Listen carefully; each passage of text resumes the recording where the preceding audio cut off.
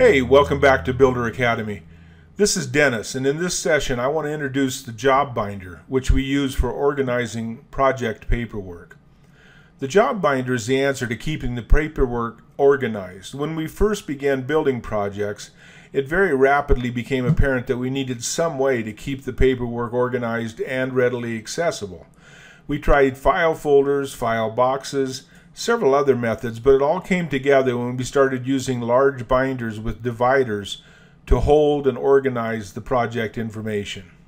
Now, there are multiple advantages to using the job binder. All physical documents relating to the project are in one place. Your employees know that if they want to find an invoice or finished materials selections or a phone number, they have one binder to look through. Your client recognizes you are serious about record keeping on the job, and frankly, it kind of impresses them to see the amount of paper that's generated by their project. If you're on the phone with your client, you have all the pertinent information right at your fingertips. You can sleep at night knowing that the information you need will be in that binder tomorrow morning. And if a question comes up 3 years from now about who did the plumbing on the job, the information is in the binder. I was amazed at the reduction in questions put to me by my job supervisors when I started answering their queries by saying, just look in the job binder. The amount of information I had to keep in my head was cut by 90% because it was all in one place. One other thing you might want to consider. The amount of critical information in the binder means that you want to keep very tight control over who is able to access and whether or not the binder leaves your office. The policy we adopted was that the job binder never leaves the office. If a supervisor needs something in the binder, he or she makes a copy of it.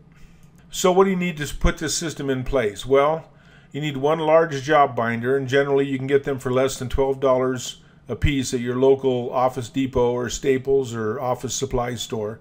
And I want to recommend that you get the D-ring style. The other styles are a little bit less expensive, but the D-rings make it a lot easier to sort through the information, open and close the binder, and you're going to have a lot of information in there, so you want to be able to get to it easily. And then you're going to need a couple sets of dividers. You'll need one set of 10 tab, which is generally less than $5, and one set of 15 tab, which is generally less than $7.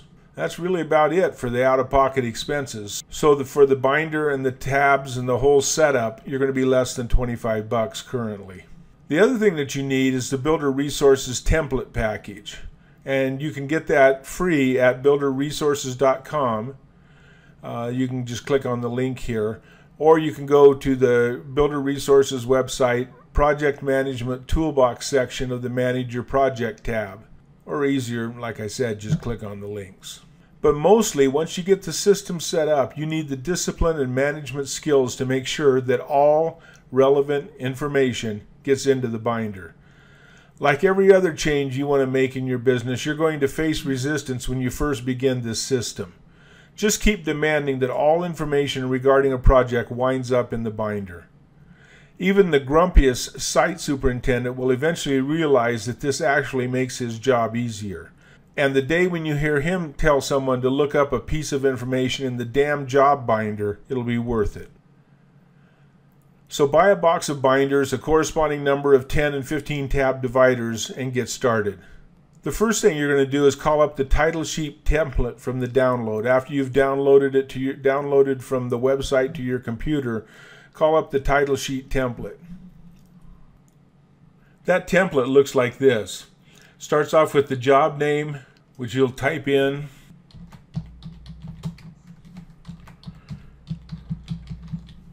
And notice that once you type the job name in here, it automatically is put in the spine tab as well.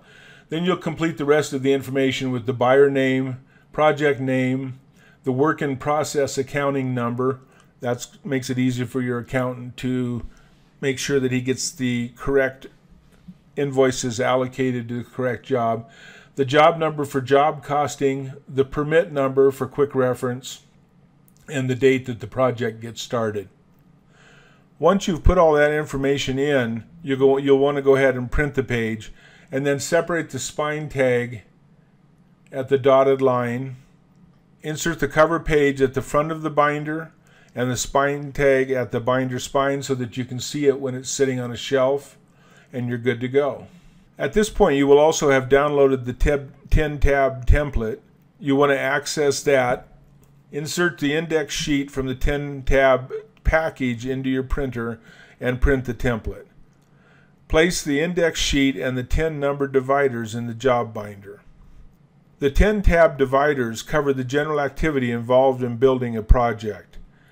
Dividers for budget, proposals and contracts, change orders, confirmation of instructions, correspondence, permit and certificate of occupancy, plans and updates, schedules, specification, and phases are all part of this 10-tab template here. The 15-tab template covers the various phases involved in the specific activity of building a residence. You have excavation, foundation, framing, trades, and so on, all the way through finish. You'll do the same process here, which is insert the index sheet from the 15-tab package into your printer and print the template that's available in the download. Everything relating to the job goes in the job binder. Everything. Every proposal, every contract or agreement, even or especially the old ones, every subcontractor quote, even the losing ones, because you'll want to run some analysis on this project later on, and those will come in handy for that analysis.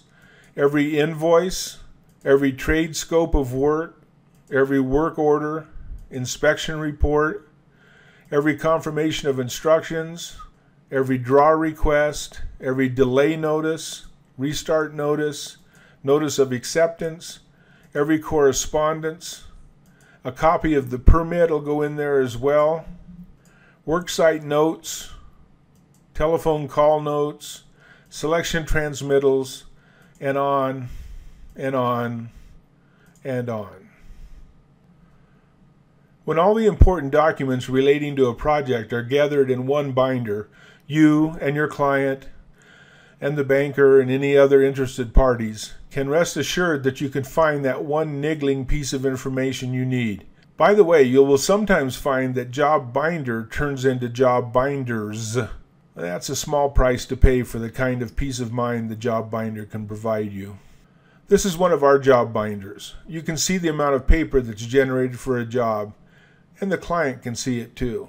And they can appreciate how much work goes into building their house. Note too that the binders get beat up from use. That's a good thing. All the important information is in one place, ready to talk for you if necessary. One final note. We are in the process of converting the job binder to digital, but haven't completed the transition as yet. One hurdle is trying to get my subcontractors into the new technologies, but we're handling that with the scopes of work documents. It makes all the sense in the world to go digital, with the ease with which we can copy, digitize, and store documents, and then recall those documents through Dropbox on any platform, anywhere. I'll keep you posted as we complete the transition, because it's going to be something I think we're going to be proud of. Next session, we're going to go over the job board. It's a simple, down and dirty way to improve communications on the job site. Till then, be safe and keep your business safe with a data capture and storage system like the job binder.